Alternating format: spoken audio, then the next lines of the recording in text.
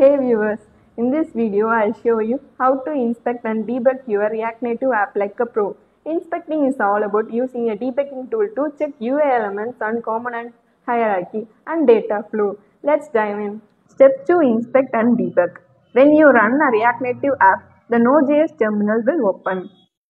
In your Node.js terminal, press V to open the debug menu in your app. From the app menu, select debug. The inspect screen will open in your browser. Debugging in action.